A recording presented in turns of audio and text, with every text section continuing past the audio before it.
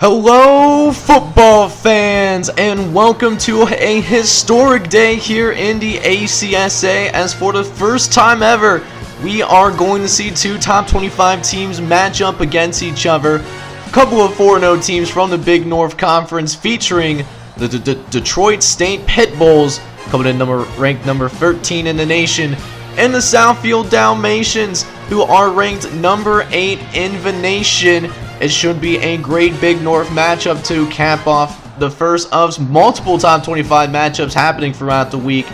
So if you're excited about this football game, a historic top 25 matchup, make sure you smash that like button, as well as hit subscribe if you do happen to be brand new to the channel. Now, with all being said, let's go ahead and see some ACSA football live on the John J Gaming channel. So with all that being said, it is time to now get things underway. The Dalmatians starting with the football and trying to throw it to the left-hand side. It was dropped trying to get out of bounds. An incompletion for the Dalmatians, as it's 2nd and 10 now. Hunt going to go up the middle and pick up some more yardage. Making it a 3rd and short now, coming up for the Dalmatians. As let's see if the Detroit State defense can get a 3 and out on this very first drive. Kimball going to once again hand off to Hunt, who just barely gets to the first down marker, but does just enough to move the chains nonetheless. And now we keep this thing rolling. Kinlaw going to the right hand side. It slips for a split second, but is able to recover. Kinlaw was able to scramble and not only pick up the first down, but also, get across midfield briefly. As we now have 2nd and 12, couple plays later now, Hunt's going to go upfield for an 8-yard gain. A nice run by Ronald Hunt. Let's see if they go to him again on this 3rd and short. No, they go to Kinlaw. It's a direct snap. Looks like it was an option play. Kinlaw opting to keep it on that one, and keeping the chains moving once again, as Southfield is putting together a really good drive, as there was a dangerous pass that goes for an incompletion. And now 2nd and 10, Kinlaw dropping back all the time in the world, but opting to scramble. He takes an absolute shot, but will be able to get himself back up though for a decent gain. So we run it back, another 3rd down. Can Detroit State finally get these guys off the field? As he releases it across his body, finds Farnerick, who does get his first catch of the day. What a time to get that first catch too, as the Detroit State guy goes offsides. Ronnie Daniels is now 3rd and 4. 2 plays later, going to Frost. He's just shy of the marker. 4th down, and Southfield opts to go for the field goal. So a promising drive by Southfield that ends in a field goal. Thought they would go for it on 4th down, but that was not the case. And so Southfield will enjoy the 3-0 lead, but that might not last long, as Zubai gets open downfield, makes a huge catch, and the Pit Bulls are scrambling, getting upfield, and following that with a nice run as well. Now closing in field goal range. Let's see if Detroit State gets more than 3 points though. They're thinking about 6 for sure, as they got a 5-wide set on this 3rd and 1. Expect on the pass, trying to go to the left-hand side, but it's incomplete. Detroit State also settling for a field goal. So on the opening drive for both teams, both settling for field goals. But it is what it is, as we are set to get things back going here midway through this first quarter. Getting ready to return this Southfield is for their 2nd possession, although that might not be necessary. He is gone like a girl in a country song. Touchdown Dalmatians. And Southfield, just like that, retakes the lead. Now taking a 10-3 lead, a special teams touchdown that now swings momentum in favor of the Dalmatians. As now Detroit State, let's see how they are going to respond. A 1st down coming for the quarterback for the Pit Bulls, as they want to respond quickly. Finally going to throw to the right, get it to Zubai. He likes that guy for sure. Goes to him again, gets a decent gain. Makes it 3rd and manageable, as that's Nelson Zubai's 2nd catch already. Is now 3rd and 4 coming up Vaughn in the under center. Gonna go over the middle. He's got Horky. He was able to make a man miss. Gets brought down from behind, but not before crossing the 35-yard line. First down, Pit Bulls. As the drive will continue. Vaughn gonna have to scramble though. Takes a shot.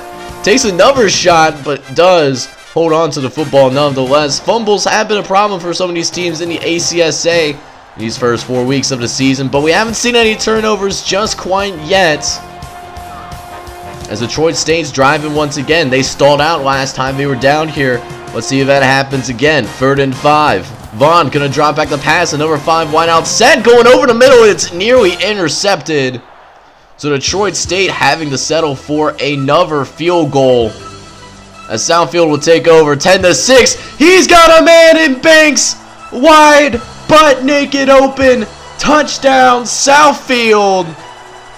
And the Dalmatians early on have taken control of this ball game, as we're still only in the first quarter of play, and Southfield still now holding a 17-6 lead. It has been a commanding performance so far for Southfield in the inaugural top 25 matchup here in the ACSA. First time we've seen 2 top 25 teams match up, actually. As now let's see how Detroit State can respond. They have been able to move the football, but they have to settle for field goals, unfortunately. As they're doing a great job moving the ball in between the 20s. But can they get the job done once they cross midfield? As Vaughn takes a huge sack a couple plays later, gets lit up like a Christmas tree. As that does end the first quarter. Detroit State dealing with a 3rd and 12 from the jump to start the second quarter of play. Vaughn gonna drop back though. He's facing pressure. Gonna be able to scramble out of the pocket. Can he pick up the first down? No, he cannot. Another drive stalling for Detroit State. As Southfield will pick right back up. It's gonna take over with the football. As it's now 2nd and 10. Thanks to that completion. As they've had another short loss. 3rd and 12. But they had a guy wide open in the middle of their soft zone coverage. And Daniels was able to take advantage of it, pick up the first down. As the Dalmatians are moving well. Now getting it to 2nd and 8. Going across field. Getting it to Dante Trail. Upfield. First down for the Dalmatians. Southfield looking to continue to build this lead. They have looked very good in the first half. As I say something good about them. They drop a pass that honestly could have been a touchdown if he caught it. But instead it's for Nate a couple plays later. Going to try to throw a little screen to the left-hand side. He had a blocker, but the Pit Bulls did respond really well. So Southfield did have to settle for another field goal, but Southfield now finds itself up 20-6. As Detroit State's got to get something going, man. Not looking really good on offense. They've had their moments, but just haven't able to get it all together just yet. That could be that moment, though, as Zubai beats the defense. He has no one left to beat. And Detroit State finally gets their first touchdown of this ball game. And so it now comes back down to a 1-possession game once again. Things are looking extremely hot right now. 2 teams battling it out within the Big North Conference for sure. As they'll go short of Frost, able to get to the sideline for 8 yards. As the Dalmatians look to continue to add points on the board. They've looked good so far. Kinlaw looking around, going to try to scramble now. He's going to be able to get across midfield and pick up the first down. Just didn't like what he saw upfield and decided to try to pick up some yards and was successful in doing so. As now they'll go to Hunt a couple plays later. He gets a nice toss to the left-hand side. That goes for a first down. 2 plays later, 2nd and 6. Kinlaw looking, has a man in his face, and he gets hit. It's incomplete, but they're calling at pass interference. So a 15-yard penalty that leads to an automatic first down, but can they take advantage of it? It's 3rd and long now. Kinlaw got to make a play. Going to try to scramble for the first down. Can he get there? He fumbles the football. Who's going to recover? And it's Detroit State that falls on it. So Detroit State defense making a critical play to keep this from going beyond a 1-possession ball game. But they are deep in their own territory. Starting this drive off on the 7-yard line as he almost got sacked actually. But does find Zubai just in time. So always get out of the comfort of their own goal line, per se. As third down's coming up, Vaughn gonna hand off to Clark, off to the right-hand side. It's some tough running. Multiple Southfield defenders were ready for it, but Clark finds the room needed to pick up the first down. And the drive will continue. Another third down coming up. Vaughn ready to call the snap from shotgun. Gonna hand it off to Clark, but he's blown up. Somehow just getting to the line of scrimmage, but either way, having to punt the ball away once again. As Southfield does have at least one more chance to add some more points on the board before going into halftime. And they have free timeouts too, if they know how to use them. You know, I know clock management has been a problem for many of the teams in the ACSA for sure. As there's only 20 seconds left, they still haven't used any timeouts yet. Kinlaw going to the right-hand side, going to Fairnarock, who's done step out of bounds. He could have picked up a few more yards, but temporarily stops the clock as Hunt tries to move forward. He gets hit. Southfield isn't going to call any timeouts. The clock is going to expire. So Southfield leaves points on the board, and we go into halftime with only a 7-point lead. So welcome back, guys, to the second half of this ACSA primetime action. The very first time we see two top 25 teams meet, courtesy of this Big North Conference matchup between Detroit State and Southfield. Going to pick things up with the second 5, going to the opposite sideline, finds Trail, who gets out of field while crossing midfield. Zach Trail getting his second catch of the ball game. That goes for a first down, as the Dalmatians once again are in across the 50-yard line for Detroit State. Kinlaw going to drop back, throw to the right-hand side, get it to Farnarock, who does pick up the first down, keeping that thing rolling, going to Hunt, establishing that run game. Southfield likes to establish the run for sure, known as one of the more run-heavy teams in the ACSA, as it's working well on the 23-yard line now. 1st and 10. Kinlaw tossing one over to Farnarick, who is wide butt naked open and is able to pick up some more yardage. 2nd and short coming up now, and I would not expect him to run it, as Kinlaw does try to pick up the first down with his legs, but he's well short of the marker. So Southfield had to settle for another field goal once again, as it does add to their lead. However, it's now a 10-point game. So Detroit State looking to respond, trying to get this back to a one-possession ball game. Starting off by throwing over to Terry, who gets to about the 47-yard line. First down for the Pit Bulls. Vaughn will keep it rolling, trying to get it over the middle, and they just could not connect. He was open. Just couldn't make anything happen on that play. So we'll try again. 2nd and 10, trying to throw to the right-hand side. A contested ball, actually, that does fall harmlessly to the ground. So another 3rd and long for Detroit State. They had a pretty nice play, but can they get it going? 3rd and 10. Vaughn looking. Has time in the pocket. He's facing pressure. Gonna try to get out of it. He does, but he's well short of the first down marker. Looks like Sean Neal did get hurt on that play, but he'll be back. He's a tough kid. Watches the hockey highlights for sure. As now Southfield will take over at outside about the 15-yard line, as Banks will pick up a first down for him. 1st and 10 for the Dalmatians. So now 1st and 10. Kinlaw going to the right-hand side. He takes a massive shot as well. 7-yard gain on that one. First down for Southfield. As here we go. 2nd and 3 once again. Kinlaw back in the pocket. He's got a man, and he overthrows him. Oh my goodness. That was a huge play waiting to happen, that unfortunately was marked incomplete. So now Kinlaw going to the left-hand side, just needs to pick up the first down, and does that. Get it to Amos for the very first time today. Good for a first down. So the drive continues. 2nd and 6, going to try to throw over the middle, a quick slant. That does get broken up though. And now 3rd down is coming on the way.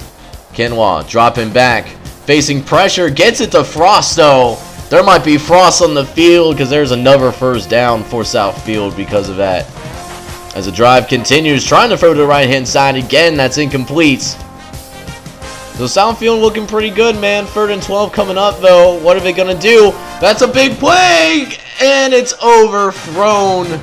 Did not give his man a chance, and they had to punt the football away. So Detroit State, they still find themselves down by 10 points here in this ball game as we are approaching the end of this third quarter of play.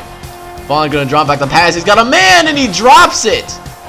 Wide open, only had one man to beat and he drops the football. So instead of a big gain, it's now 3rd and 7. They just try to run it. Very conservative call that, of course, does not work. Do not pick up the first down. So the drive costs them, some potential points as, Detroit State after that stalls out. And so only, get into the closing moments of the third quarter. Southfield has the ball again. They have the opportunity. They're trying to put the finishing dagger in these guys potentially, given how both teams have played in the second half, turning into a very defensive battle. We are now at the end of the third quarter. Southfield going into leading currently 23-13. It's fourth quarter coming. Alright everybody, and welcome to the fourth quarter of play, starting with the 2nd and 12 from the 35-yard line. Going to Hunt, who's able to break a couple of tackles and gets across the 40-yard line. A very good gain, who has been a workhorse as Hunt gets his 26th carry of this ball game, but this time it's negative results.